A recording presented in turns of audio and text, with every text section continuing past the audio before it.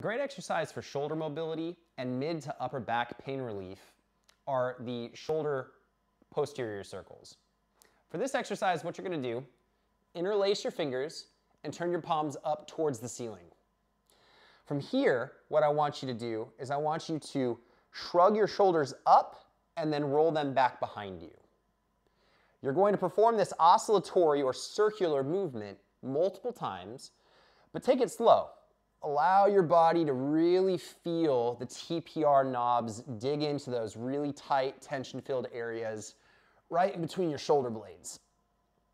It should hurt, but it should hurt pretty good. It should feel pain relieving.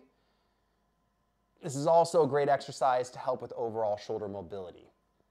Perform this exercise about 10 repetitions, but make sure that you're going through the movement slow so that you can actually feel your shoulder blades rotating on top of the TPR.